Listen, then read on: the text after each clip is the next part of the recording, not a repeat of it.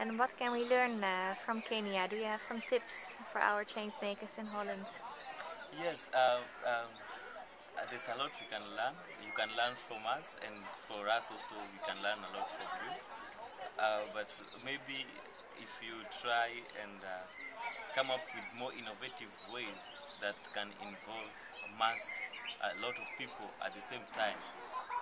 Internet and technology is one of them, which is good, but also to keep on following the change makers. It's good to organize some